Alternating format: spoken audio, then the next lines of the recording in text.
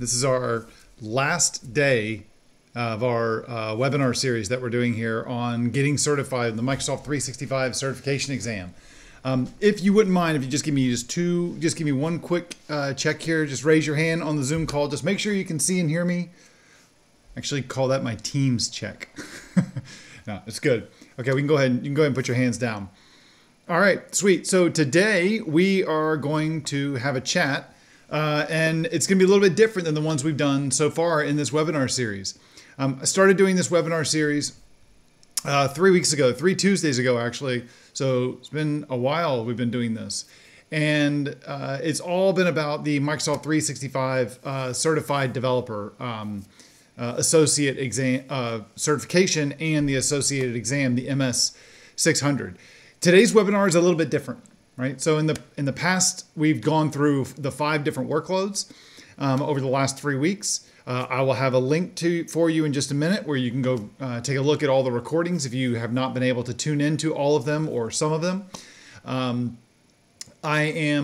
also, but in this one, what we're going to do today is we're going to kind of go behind the scenes. I'm going to tell you a little bit about what it was like. Maybe, we've done a little bit of this in different places throughout the webinar series, but I thought, hey, let's take a minute. Let's actually show you a little bit, talk to you a little bit about what's happened behind the scenes. You gotta love it, just on a little personal level. This is it's been fun to do these and to see everybody's interest. And I will tell you, it's been this last one's been a little bit stressful. As all of us are doing the work from home thing, things are a little bit different. It's not too much different for me because this is what I always do. I always work from home, and I have my home office set up in a pretty nice setup here. I've got my toys behind me as well to keep me distracted.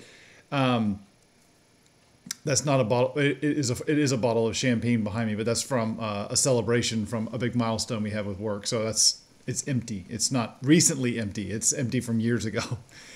But it was a little stressful on this one. Last night, we all of a sudden lost internet access, and I put something in the chat. I'll put it in there again in case people are just joining us. I'm an AT&T customer for our internet. I live in Northeast Florida, and last night all of a sudden stuff started getting slow. Of course, you find out first from the kids complaining, hey, YouTube's not working. Hey, the Xbox isn't working. And it's like, nope, those are all working just fine. I go to look at it and say, sure enough, it looks like the internet's out. And they go do a couple more checks, and it ends up some guy with a backhoe doing roadworks cut the cable, cut the main fiber cable coming into Florida for AT&T. And that not only affected internet customers, it also affected mobile customers as well. And a little bit more research when I finally got to go check it. When you go look on the AT&T app, find your customers, it said it was going to take 26 and a half hours to fix. And that was at 7 o'clock my time last night. And it is now 11 a.m. the day after. So I was like, this webinar may not happen. So hopefully you can see me. Hopefully it's coming across just fine. Everyone said it was fine. The service isn't as good as it normally is. But thankfully we don't have any demos, and we're just doing stuff like this. And the rest of my family is under instructions to not do any streaming stuff.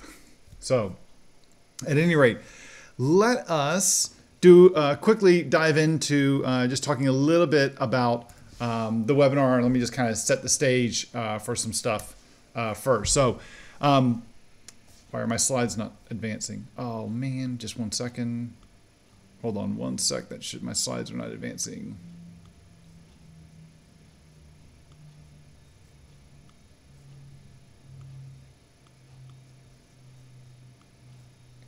There we go. Now they are. All right. So my name is Andrew Connell. I am a MVP for Office development. I'm also a member of the Patterns and Practices core team for the Microsoft 365 group or Microsoft 365 development, and been doing SharePoint development for a very long time. And as I'll explain, I was also involved quite a bit last year in the certification. I've got a podcast I co-host with a guy named Chris Johnson, and I also have a training business where I focus on SharePoint framework, really focus on Microsoft 365 development topics. Now, really quick, let me just tell you a little bit about the exam and about the certification and a little bit about how I kind of played into it.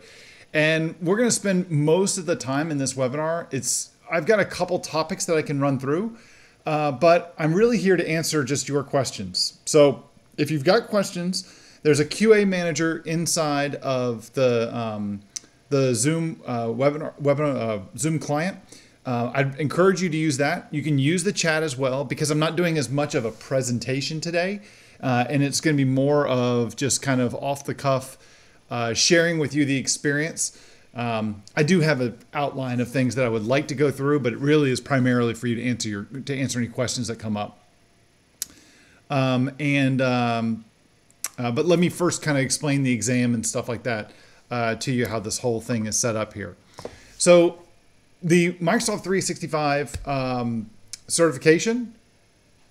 Yes, so I saw one question. This will also be posted with all the other recordings. I'm treating this, it's a 6 webinar series. We've done 5 of them. This is the 6th one. This one will also be posted. The recording will also be posted. So yes, good question, Ralph. It'll be included with all the other ones. Set up in the exact same way, same place, same bat time, same bat channel.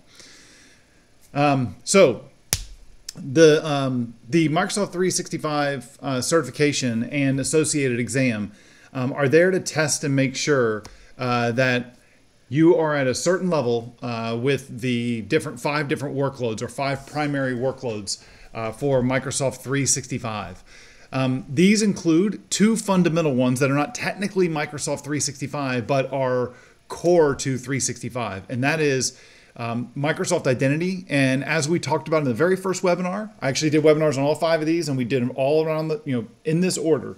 So starting at 12 o'clock, we did the Microsoft Identity, which is really Azure AD. We talked about what you needed to know, what was important to know, what things you could avoid, stuff like that.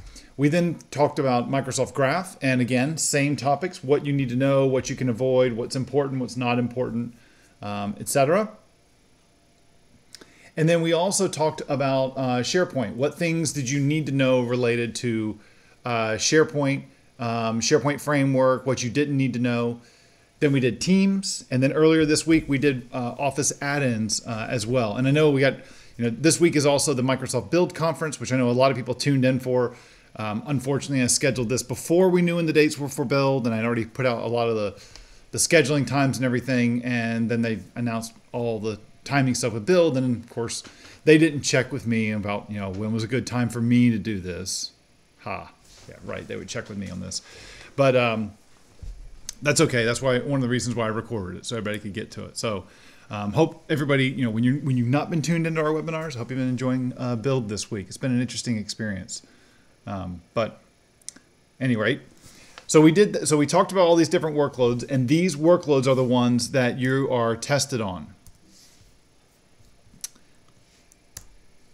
Now, why should you listen to me on this? Well, or why should, what's my involvement with this? Well, I'm going to go into that in a little bit, but I was involved quite a bit with the Microsoft 365 group in both defining the things that that you needed to know for certification, but also in defining what you would be tested on, what would be on the exam.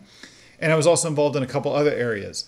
I've also taken the exam. I took the beta version of the exam, which was available back in January. It was available like in December of 2019 and January of 2020. And there was a bunch of, what was it? There was a bunch of people they had a bunch of slots, I should say. It wasn't like a private thing. It was a public beta. And they offered it to people to take it at a very deep discount, something like 80% off the normal registration price. But it took us a long time to get our results. Usually you get your results like right when you finish it. I took mine on January the 3rd that you see there on the slide, and I didn't get my results until I think like late March or early April. Something maybe even mid-April, something like that. It took a long time to get my results. But I'll explain why when we do how they do all this stuff. It'll make sense. You can see here, it's a full breadth of all these different things you can actually be tested on. And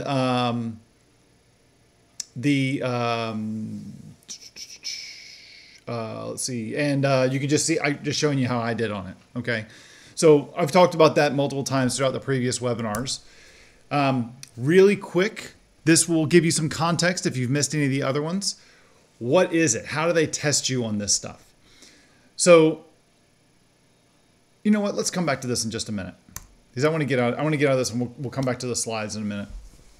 Okay, so if you missed any of the previous webinars that we've done, there is a link at the bottom of this slide where you can get access to any of the webinars that we did. So it's all, well, I did, that are all listed in the bullet points above.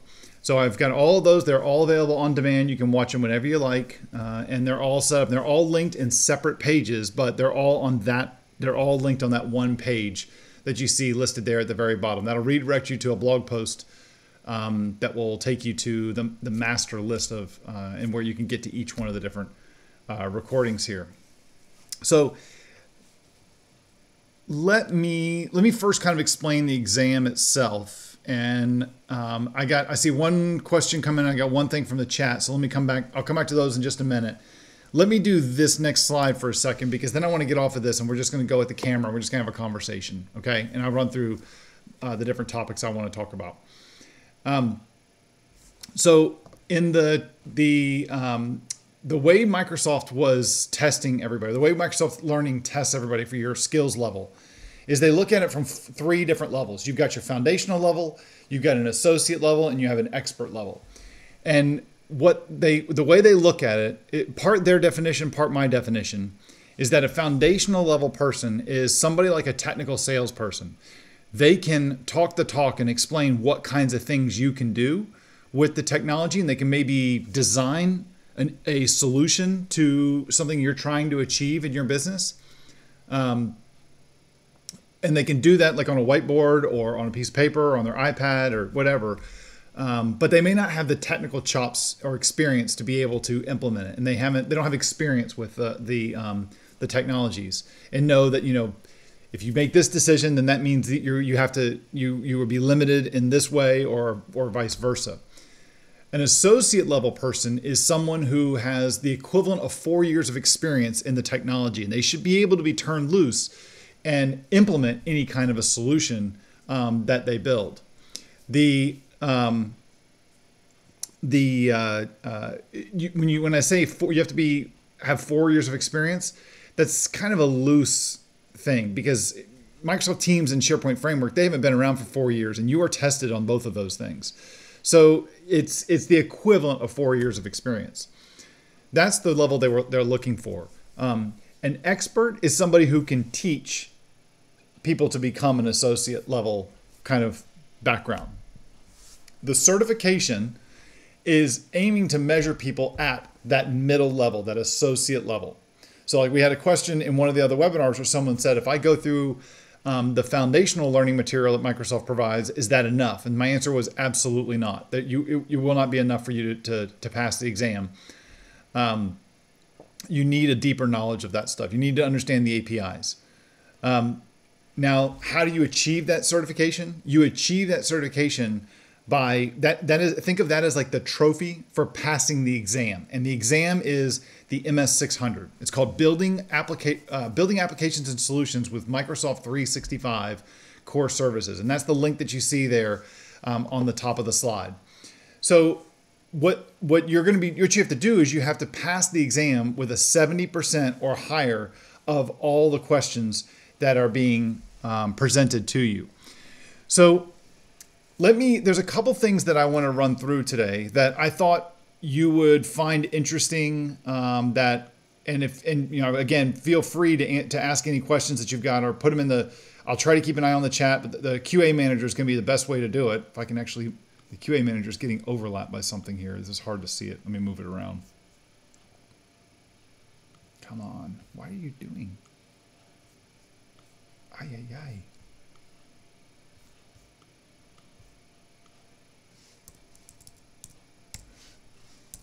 Okay, so let's see. Let me I got one question here and one question in the chat. So one question from Michael. He says he's looking here, so it's a specific URL. You'll see that in a second. You don't see the learning paths for Office add-ins or Teams. Do those exist? Yes, they exist. You probably would have to search for them. If they haven't updated the site, then that's something you're going to have to search for. They do exist because, as I'll explain in a minute, I wrote them. And so they are there and they have been published. I don't know the URLs off the top of my head. And a little bit later I can pull them up if you haven't found them. But they are available on MS Learn. Let's see. Ralph had a question. If you're on the M365 Virtual Dev Day next week, let us know what your slot is or slots upcoming virtual and other upcoming virtual already on the slide coming. Oh, okay. So yeah, there's I assume you're referring to, what is it called? The Microsoft 360, or now they're calling it M365 Virtual Marathon or Virtual Olympics or something like that. It was supposed to be like a stand-in for the missing, there you go. So to the last question, what is it? From Michael, somebody's posting the link to Teams, and it looks like they're going to find the other one in the chat as well. So you can, to the Office add-ins, you'll find that as well. Oh, he's posting all of them. Okay, there you go. So yeah, so that's supposed to be like a virtual conference. That's like, I think it's 2 days long or a day long or something like that, of just a bunch of recordings. I'm not involved with it. I don't have any sessions with it. I'm curious to see how it ends up going, but I didn't get involved in this one. Okay, so let me tell you a little bit about the exam, how Microsoft goes about creating these, because I always think, like with anything that you have to learn, anything like, especially on the technical side, but it really applies to so many different things. I think it also includes on taking the exam. And I think it always helps if you have an understanding about what the motivation is behind somebody doing something, or how they went about it. You have a little bit better perspective on how it works or what the training is or something like that. Okay. So like, for example, like I teach the SharePoint framework. And one of the first things that I do when I teach it is I always explain, here's what Microsoft's motivation was for releasing the SharePoint framework. Because if you are trying to do something with it that does not fit what their motivation was and what they were trying to achieve, then you're going to get frustrated, like, it doesn't do this, it doesn't do this. I can't do a custom timer job, or I can't do a workflow. It's like, it wasn't designed for that. And so if you understood what they were trying to achieve, then you would understand, like, well, that's probably not the tool that I want to use for this. It's kind of like buying a car. If you want to go racing in a car, you're probably not going to buy a gigantic, one of those big, gigantic Ford pickups, right? Because it's just not made for that. And so if you're like, oh, I want to be able to, go 150 miles an hour and, get on the high banking and have really good agility and all that stuff. And it's like, okay. And he goes, yeah, I have a Ford, I don't know the trucks, but like F550, whatever. It's like, okay, but you're not going to get that. You probably wanted to buy like a Mustang, or you wanted to buy like a Porsche, or you wanted to buy something that's more built for like racing. Well, I wanted to take it out on the beach and go like go through the dunes. Like, going, you shouldn't have bought that Porsche. You should have bought something that's like a pickup truck, or you should have bought stuff like that. If you understand why it's built, it helps. So the first thing I want to run through is what was my involvement and how do we make it? And it's kind of, I can easily share with you, like, how did all of this come about? Because I was involved in this last year. I did see one question come in from Jim. So are there any questions on the exam around Azure Functions or Power Automate within the boundaries of SharePoint? The answer is absolutely not.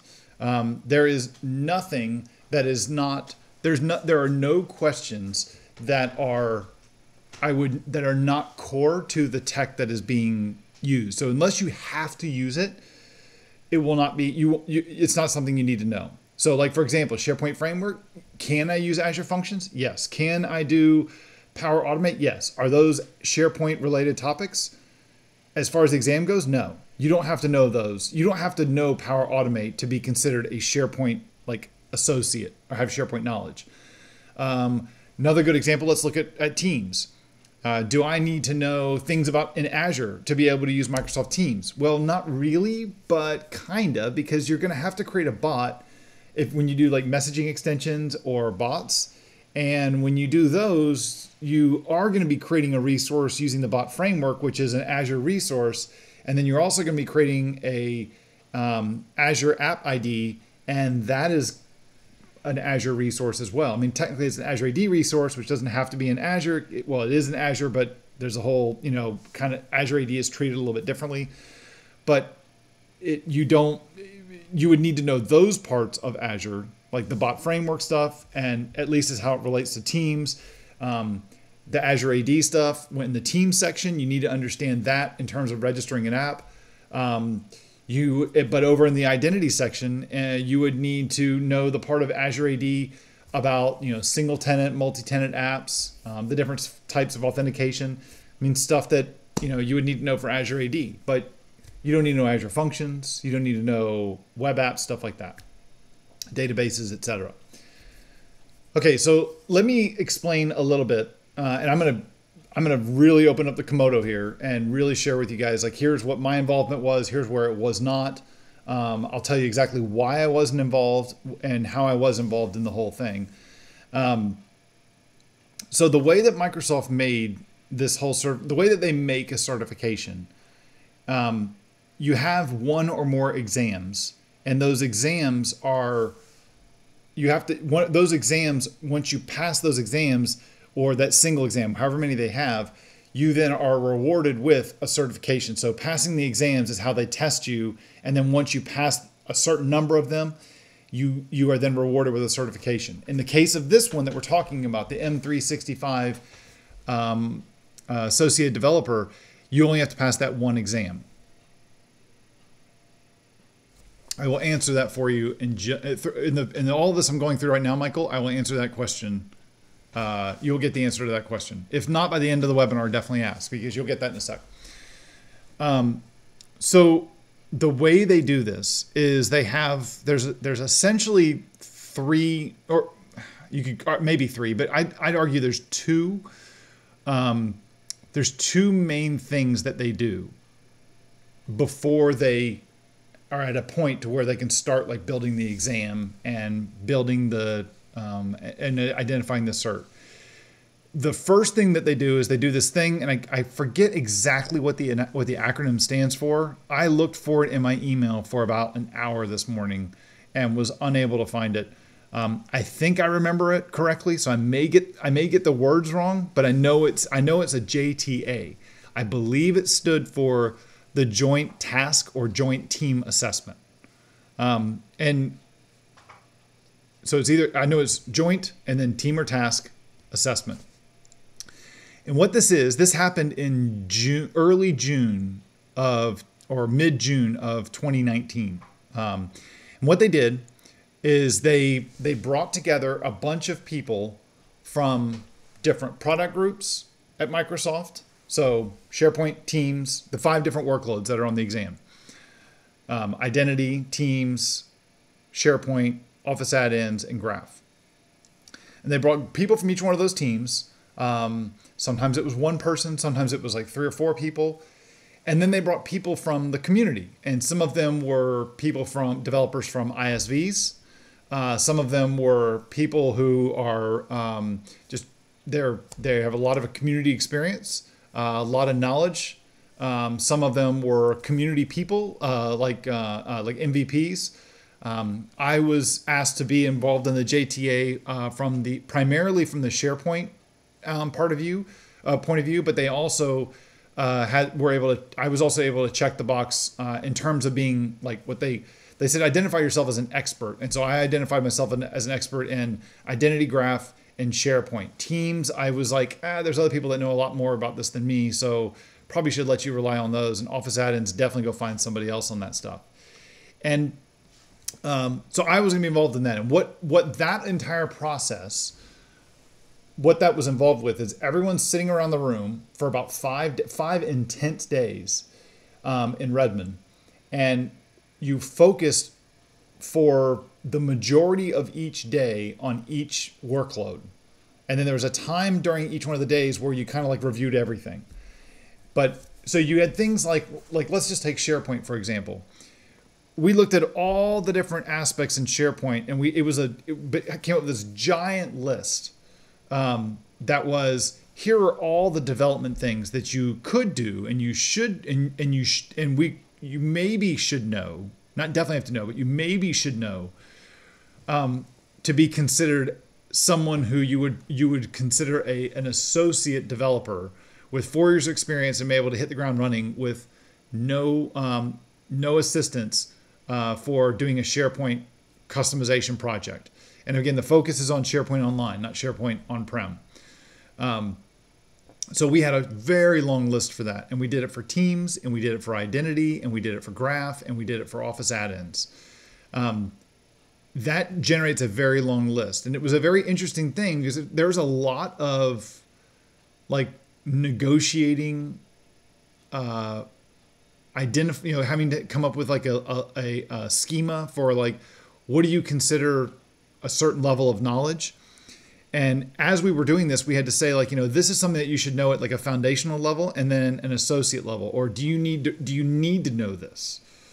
And we had to rate everything that we did. And so there was a lot of times, probably the most interesting part that we saw with this was that there were a lot of times where the community people had a strong opinion on something, and the engineering team at Microsoft had a strong opinion. They're like, you absolutely have to know this. And everybody in the community is like, you don't have to know that at all. That in the real world, nobody uses that. And there was a lot of debate on some of those things. I don't want to say it was a heated debate, but there were a lot of passions that were in there. It was interesting. Now, I was supposed to be involved in the JTA, and I actually had to back out of it like the day before I was supposed to fly out, because this was like 2 weeks after the SharePoint conference that I just presented a whole bunch at the SharePoint conference last May, and it was in Las Vegas. I came out of Vegas just like every single time with a head cold, and you've got the Vegas head after Las Vegas, like just the the junk, the congestion and all that stuff. And for me, it turned into a full-blown sinus infection. And the day before I was supposed to fly out, it was really bad. And I was like, I don't know if I should get on a plane and fly. I live in Northeast Florida, so it takes me 5 hours to get to. Well, it takes me an hour to get to Atlanta, and it takes another 4 hours to fly from Atlanta over to Las Vegas. And oh my goodness, I was already in pain, and just thinking about being on a plane with the pressure, I was like, this isn't going to work. This is going to be even worse. Plus I was coughing up a storm, so it wasn't going to work. So I had to bow out of it. They did create, for those of us who were not able to join in person, there was a Teams meeting that was set up. And so we were able to kind of dial into it. I wasn't able to participate as much as we were all hoping that the remote people were able to. Instead, it was just able to chat, because the room was there was a lot of conversations going on. And of course you couldn't hear what somebody far away was saying, but it was important, and you couldn't ask them to restate everything. And so, but at any rate, that whole JTA process, that generated a gigantic spreadsheet, right? And so that entire spreadsheet was, it was like the manifest. It was like the entire manifest of here's everything that you could possibly know. And it's pretty good. They sent that out to the engineering teams, and then they sent it out also to the people who were involved in the community bit. And we all reviewed it independently over the course of a week or two, and came back and had our own edits. Like, here's what's not important, here's what is important. And it was the goal of that review was really to make any significant objections or identify significant omissions. From that, there was a bit of a review that happened internally at Microsoft on what things you do and don't need to know. And then about a month later, there was something called the OD meeting. And that was, I believe it was 2 days. I believe it was 2 full days. It might have been 1 day, but I think it was 2 full days. This one I was involved with in person. And this is a much smaller group. This was like one person from each one of the product groups. So we have one person from Teams, one person from Graph, one person from Identity, one person from Office add-ins, and one person from SharePoint. And then there were 1, 2, 3, 4, 5, 6 or so people, maybe 7 people from the community. I was one of those that was in the room. And then there was somebody from Microsoft Learning, or Worldwide Learning, I think it's the group inside Microsoft, and they're responsible for the certification exam. And there was somebody from the Microsoft 365 dev team, and then there was one or two people from the Microsoft 365 dev team, and then there was somebody else that came in from Learning that I'll tell you about in a minute. She provided some really insightful stuff. Now the goal of that whole process of the OD was to take that giant spreadsheet that we had and to do a couple things with it. So first of all, we had to identify what the training was like, right? Or what the certification should be like. And it was, okay, you need to be tested on these 5 workloads. Now, there was a little bit of a debate in the whole thing about, like, is everything going to be tested at the associate level? Defining what it means to have the certification. What are the requirements for having the certification? Not from a knowledge perspective, but from a functionality or business perspective. So, like, for example, when Microsoft does a certification, they always have to have a instructor-led training course, a Microsoft official curriculum or MOOC, that a Microsoft certified trainer can go teach, so that you could go register for the course and go sit down in person in a classroom for 3, 4, 5 days and go through the course, and by the end of the course be knowledgeable to be able to go take and pass the exam if you applied yourself. There was a lot of discussion around this part, and it was that, I was of the opinion that there was no way that you could test everybody at the associate level for all 5 of these workloads at an adequate level, and say that they were certified and be able to teach them all that stuff in 5 days. I said, look, just let me talk about SharePoint. It would take me at least 3 days. I think I need at least 4 or 4.5 days to teach you SharePoint development, to be able to be at the level of an associate developer. And when I say, like, teach, I mean, it's like lecture nonstop, no labs, just teach, just talking for 4 days. I'd need at least 3 days for identity. I'd need at least 3, maybe 2 or 3 days around, maybe probably 2 days around graph. Teams, you need at least 3 days. Office add-ins, 2, 3, 4 days. And for all of that, I mean, in my mind, it was, if you're going to test everybody at the associate level and you have to have a course that people can take, that course is going to be 2 or 3 weeks long. And just from the implementation of that, there's no way anybody was going to register for that course. So there was no way that they could actually create it, because logistically they couldn't offer it. They couldn't sell it. You have to put it into a box. It's not it's not a revenue center for them. They're not going to make money off the course. But it's something that they have to be able to provide. And asking somebody to sit in the classroom for 2 weeks to be able to pass this certification is not something they do. They've only done that for what's called, there's a master's certification that used to exist a long time ago. That was a 3-week course, and that was very, very limited. But it was also incredibly expensive too. It was like $20,000 or $25,000 just for the course itself. That doesn't include the travel and everything else associated with that. So we had to take the content that was there, and we had to kind of like start to kind of identify stuff. And the way we came out of it was, I guess in my recommendation was, you need multiple tests. And if you think back to the day, back years ago, like 10, 15 years ago, Microsoft certifications, you could take multiple exams. And like, if you want to become, this is dating myself, 20 years ago, I think, I was a Microsoft certified DBA, which is so funny to think about now. And in order to get that certification, it was like a college thing. You had to have these 2 core exams you had to pass, and then you had all these electives you could pass, but you had to have at least these core done and then this many of these electives done. in past. So I was of the mindset with that. I was like, what you ought to do is you ought to have identity and graph be associate level core exams, because you have to know those for everything.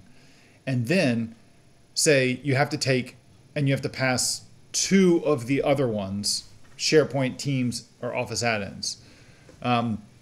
There was a lot of debate about it. There was a lot of discussion. I wasn't the only one that thought that. There was a few other people that thought that as well. It came down to a business thing, and it was just that, we don't have the budget for this. We have to launch this at a certain time. And there was a whole timeline. I mean, just business decisions that have to be made in everything. And so the way it came out was that the SharePoint and the Teams and the Office add-ins content was supposed to be tested at kind of like a foundational plus level. And then graph and identity was at the associate level. I've mentioned this a couple times in our previous webinars, but in my opinion, the content on Teams, the questions you get on the Teams section and the SharePoint section are much more at the associate level. I think they're a lot more detailed than what we talked about. And I also think that they are more detailed than what you would get if you took the instructor-led course that they offer. Now, that objective domain, that OD, the result of that was not only just identifying, okay, what is the certification and what is the exam, but it's take that spreadsheet and let's really refine this. Let's think, what stuff could you be taught and tested in the case of a week and still be considered that if I was going to hire somebody that had a piece of paper that said, I'm an M365 certified dev at the associate level, what did I expect that as an employer? What would I expect that to mean about that candidate? So what do they know? And what kind of projects could I put them on? That's what the goal of the certification was. The whole reason Microsoft created the certification was based on customer demand and customers asking Microsoft for a way to be able to measure people who say that they're Microsoft developers, Microsoft 365 developers. So they needed a piece of paper to prove that and to say, what does Microsoft say that is? So this was a really intense thing, because there was like, I had my iPad out to have the spreadsheet in front of me, but I never left the spreadsheet. It was like nonstop discussions. And it was a whole lot of, this you don't need. Very few, this is going to be for like 20% of people need to know this. So cut that out. You don't need to know it. But like Teams development, you got to know how to deploy your team solution. You need to be able to know how to build a bot. You need to how to build a task module. Azure AD, you got to know how to create an Azure AD app, how to create a secret, what the difference is between single and multi-tenant. You got to understand how permissions and scopes work. With Graph, you need to understand what throttling is all about. You need to understand the different permissions that are there. You need to understand that there's an SDK and an API and a REST API you can use. You need to understand these different endpoints, users, groups, and files. We talked about those in the Graph webinar because those are the most popular things that Graph sees in terms of telemetry. We did the same stuff for Office add-ins. So there was a whole lot of that, building out, really refining that spreadsheet. And I was taking a look at it. I took a look at it this morning. And I mean, it was really proud of what we came up with. It's like the Bible. It's like a great database of here's everything that you really could know. And there's a lot of stuff that was like, don't need to know this, don't need to know this. Really, really good. I thought it was a really good piece of work. That went, when we were done with that spreadsheet, it then went through a couple more internal revisions at Microsoft. And then we all got to review it again remotely. But that spreadsheet turned out, that spreadsheet was the result of all those meetings, the JTA and the OD, and all these different discussions. So it's probably the result of about 2 weeks of work from about 15 to 25 people, right? So it's a really, I'm proud of what we came up with. I mean, of course, there's stuff that you would love to have in there and that you don't think should be in there, but you had difference of opinion. But overall, I thought it was fantastic.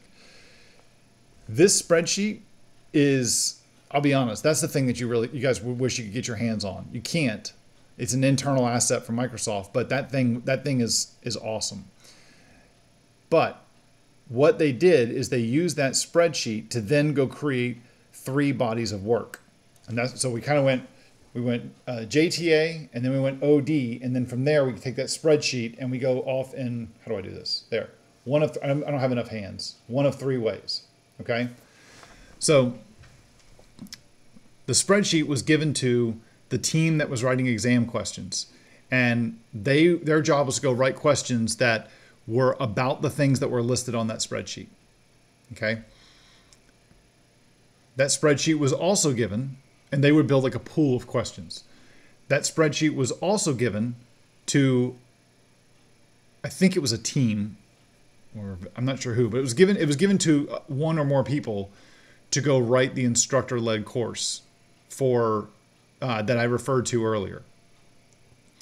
And then the spreadsheet was also given to somebody else, as me. They gave it to me to go build all of the self-paced training content or self-paced learning content. And like the links that were shared in the chat earlier, these are the learning paths and all the modules in those learning paths that are published on the Microsoft Learn website, docs.microsoft.com/learn.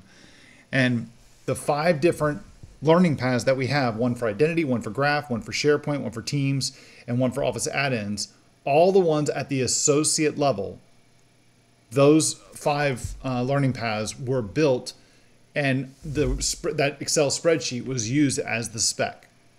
So that's why you guys have, when we've done these other webinars and people said, well, how's the best way to study for this? I was like, well, you can always go take the exam, but those learning paths, I find that to be it's a lot of content, right? But I find that to be, if you go through all those learning paths and you walk away from that, and you can honestly say, I've got a really good grasp on this. I know all of this stuff. Then I would say you're in really good shape for going and taking the exam and passing it. So I was involved in, like I said, the JTA, the OD, JTA kind of, because I got sick and I couldn't be there. But then I was involved in the OD, and then I was involved in building the self-paced training content. I was not involved in writing or reviewing any of the exam questions. I was not involved in building the instructor-led course. And to be completely transparent with you guys, I was not involved in writing the questions because there was a part of the contract that was effectively said that if you did this, if you write exam questions for the certification, I'm prohibited from building and selling training materials on topics that are covered by the questions. So, I mean, this is kind of, there's 2 parts of this I found that was kind of funny. And it got in a whole debate with Microsoft Legal about it too. I was like, let's make sure we're cool on this. Make sure I understand this before you guys, and make sure you understand what you're asking me. The part that I found that was like, there's no way I can do this, is as I mentioned earlier, I have a SharePoint framework online video course, on-demand video course that I've built, this 40 some odd hours of content that I've been selling for the last 2 years. And I checked them, I'm like, so I have a course I've been selling, and if I write the questions, it's gonna be about SharePoint framework stuff. So I would be in direct conflict with myself.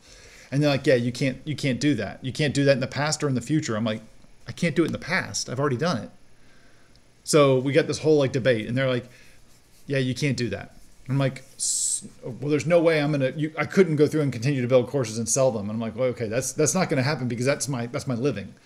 The other part that I found that was really funny about it though, is not only was I not allowed to build that stuff and to sell it like to people like you guys that are watching the webinar or to my customers, but I wouldn't be able to do that even for Microsoft because they would technically be a customer I'd be selling a course to.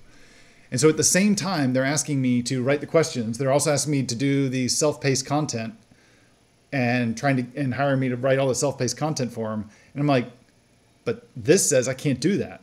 So if I do the exam questions, I can't do that. And they're like, So I was kind of like, I think you guys need to talk because this doesn't make sense.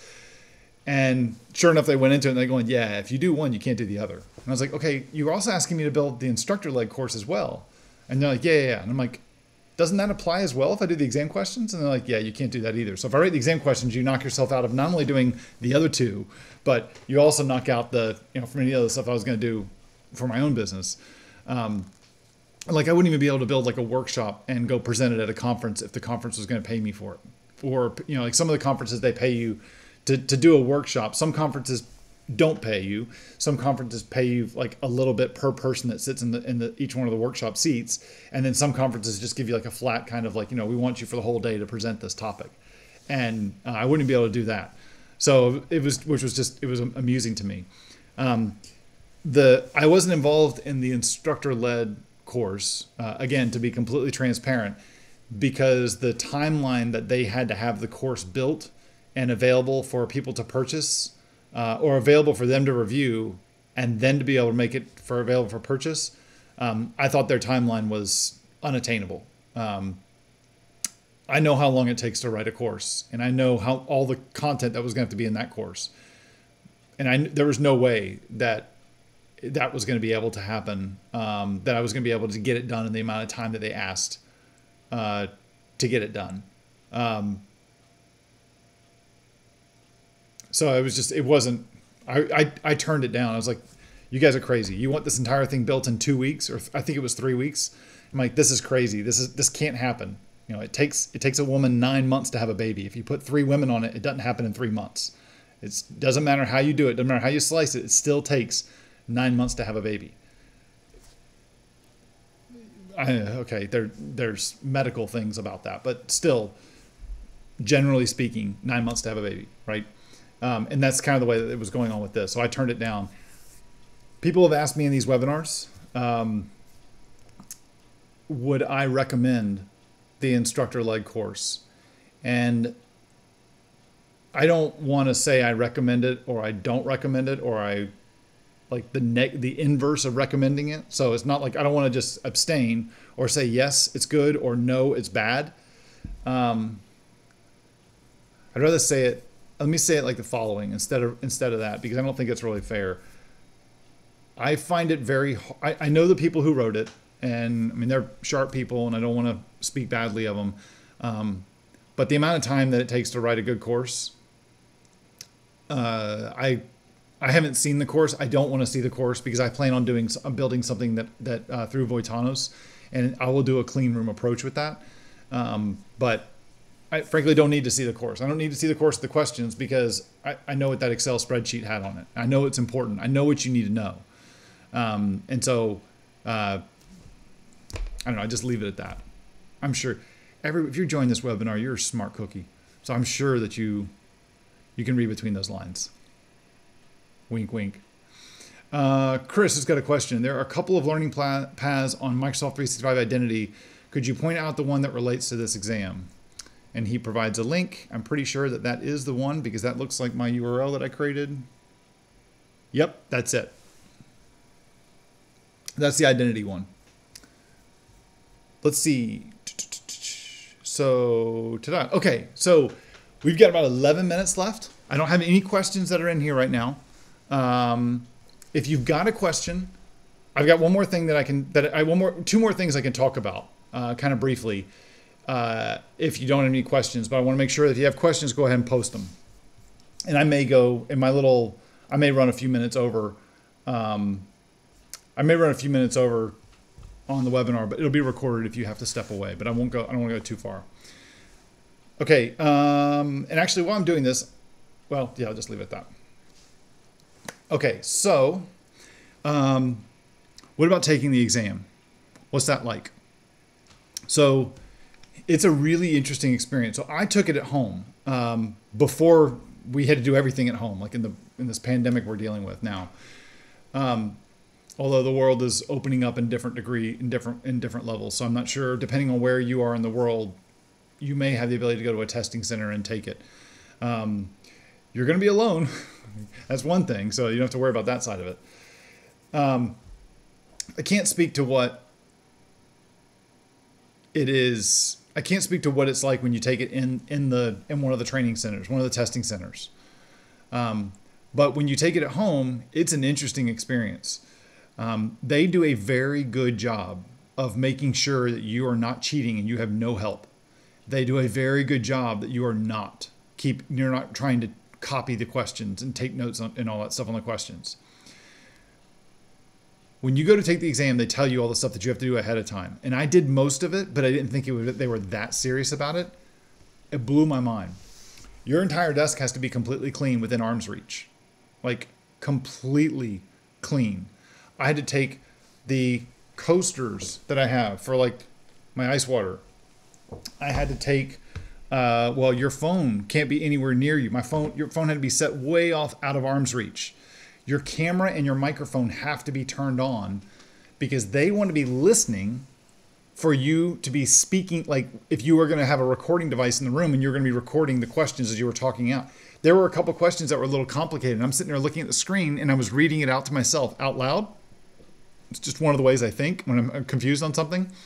And the proctor came up on the exam and he's like, you have to be quiet. You can't say anything or we'll invalidate the exam. I'm like, I was mumbling to myself. He's like, yeah, you can't do that. I'm like, before you start the exam, your camera, you have to take your camera and you have to point it at your desk. So like literally, I had to go like this, point it at my desk, right?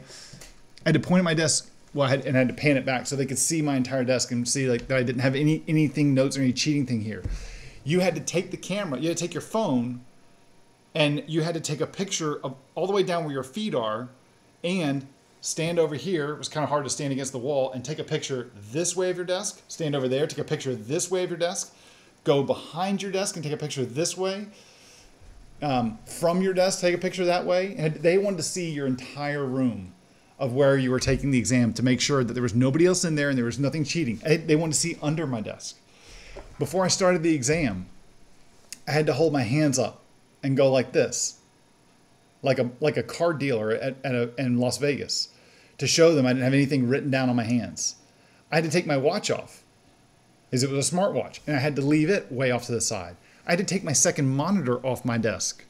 I have two monitors set up. I had to disconnect one of them and go put that way over, out of the way of my room, out of reach. It was crazy. When you fire up the testing app, it goes full screen. My recommendation, don't have any external monitors up. I have like a widescreen, like a 34-inch curved monitor on my desktop. That was a royal pain because my camera is set like off center on one of them. So like the edge of my monitor goes like right now I'm looking at the edge of my monitor. So you can see how far off my eyes are. The proctors came up a couple times and were like, you have to look at the screen while you're doing the exam. And I'm like, I am looking at the screen. So my screen reaches all the way over here. And it's like, yeah, there's somebody else in the room. And I'm like, no. And I had to take the camera and show them. It would have been so much easier had I just done everything on my laptop and gone full screen on my laptop. Because the other thing too, when the app goes full screen, you've got like the question way off to the side and you got answers way over here. So you're kind of like looking like this if you've got a wide screen. It was challenging. So I would recommend that if you can and you do it at home, go to a room that's got like nothing in it. Like if you have a house with like a guest room, usually there's nothing in that room. Do it there, to where there's no distractions, and just do it with your laptop. Don't take a second screen in there. Highly recommend doing it that way. Now the other thing too that they do, and I found this, I actually got a lot of respect for the team that does this prior to going through this entire process. So I'd say early 2019, I didn't have a very high regard for Microsoft certifications or their exams. I didn't think they did a really good job of testing you. Nor did I think they did a really good job of saying, are these good questions or not good questions? Roon's got a really good point there too. A meeting room in an office is great for those exams. Like when you have an access to a room. Agreed. If you work for a company and you're not still forced to work from home, if you can have a conference room and you can have that as your room or an empty office that nobody's using, that is that's the best option, I think. That's probably the best option. Instead of doing it at home. If I do another one of these exams, I would probably prefer to go into a testing center next time than do it at my house. The other thing that I would, when I was talking about like what my attitude is towards these certifications. So get this, even though the exam question writers, like they wrote these questions, and I know some of the people that wrote them, and they know, the people that I know that wrote the questions, they know what they're doing. They know what they're doing. But some of the questions that I saw in the exam, which you may get different ones because first of all, there's a pool, and plus I took the beta, and so things may change a little bit based on the feedback they got. I found that some of the questions it's a classic Microsoft certification exam where there were either no right answers or there were multiple correct answers when there was only supposed to be one. And some of it was, it depends. So when you go to take the exam, I would never try to read more into the question. I would always take the question at face value and say, this is all the information I have. And you will have a question where you say, well, if this is true, then this answer is correct. You got to take those things out of your head, and you got to assume that because you don't have that info, then that's not the case. That would be my biggest recommendation. If you're trying to like say, well, this is true and this is true and this is true, don't play the what if game. It's what is on the screen is the scenario, and these are your options. Now, I did have feedback from them, and I did say, look, there's things on here that I don't think are correct, and I think that the way this question was written was wrong. I gave them all that feedback. That was part of my responsibility as being a beta tester. I don't know how they took it into account, because there's a really good firewall between the question writers and everybody else. I will tell you that one of the things that they do is when people were taking the beta, we did like a survey beforehand, and it is, self-assess yourself. And so I was like, yeah, I should get every SharePoint question correct. I've been doing this long enough. I've been living SharePoint framework long enough. I should get every question correct. Teams, I should get more than 50% correct. I felt higher than that, but I said I should get 50. And you do that for each one of the workloads. What they would then go back and do is when they would look at my results, this wasn't a person doing it. There was a whole algorithm they run through this. And I forget the lady's name, but she came in and she explained how they do it. And I was like, wow, that is really cool. They will look at the questions, and it will tell them that effectively this question may not be a good question, because people like Andrew, who are getting everything else correct and have said that they know a lot about SharePoint, they're all getting this one question wrong. And of those people who are getting it wrong, the majority are picking this answer and not this other answer that they should be picking. It's stuff like that. And when they look at it, they're like, that question may be totally accurate, but everybody's getting it wrong, which means it's a bad question, because the people who should be getting it right are not getting it right. And so they'll throw it out, and they'll make a new question. That process, she explained that process over the course of about an hour and a half. And I found it fascinating. I wanted to like grab her ear and like, can you show me how this works? I'm curious, but we didn't have the time for it. I found that to be fascinating. So I've got a lot more respect for them on that. When next time you take a certification exam and you're like, these people don't have a clue what they're doing, like, they do. And there's some really good data scientists that are working on this stuff, that are trying to figure it out. And they can tell you if the question's right or wrong. And you can be like, no one's getting this right. And they may have the stats going, everybody's getting it right but you. So think twice about that. Okay, so let me see. Got any questions here? How should you clean your laptop? How clean should your PC be by itself? I can't imagine a virtual machine because I have to host it. We can't use a virtual machine, I imagine, because I had to host it. Yeah, so it doesn't really matter, because the app that you install has to have admin rights on your computer. So Ralph mentioned this in the chat. So you don't have to clean your laptop off per se,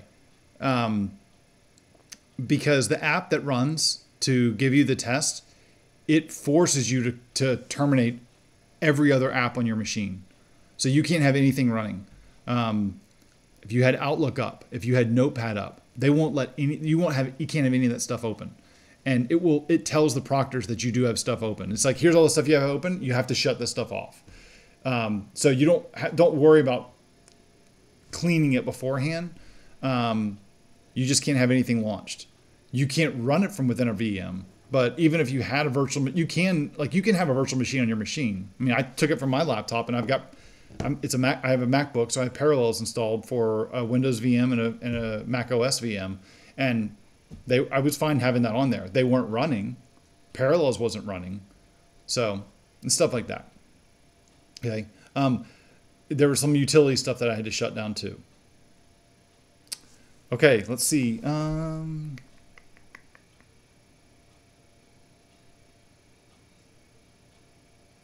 Cool. I don't have any other questions from you guys. If anybody's got a question, now's a great time to go ahead and raise your hands. We are 1 minute past the hour. We've kind of gone maxed out. So if you raise your hand, it just lets me know you're going to put one in the QA. Thank you guys. Thank you very much, everybody who tuned in for this live. For those of you watching the recording, thank you very much for watching the recording. I hope you guys got a lot out of this entire series. I hope today was useful. Like, let me know if you thought today was useful. Actually, now, raise your hand if you thought that this was useful today. Did you guys learn something today? Was this beneficial? Oh, sweet. Cool. I thought people would like this. This is like the fun stuff. This is behind the scenes stuff. I appreciate those of you who tuned in to check out the webinar series. For those of you who are mentioning too about the course I'm going to do for this, I am looking forward to working on it. I will tell you that part of doing this webinar series was to judge interest, to see if people would be interested in a course. I'm pleasantly surprised to see everyone saying that they are interested in it.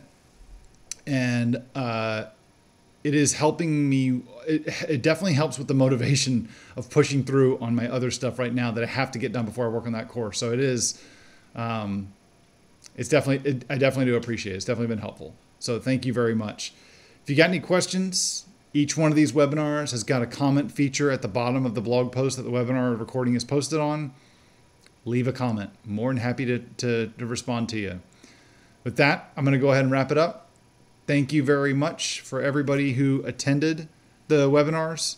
Let me put up that slide one more time so you guys can see the link for the recording.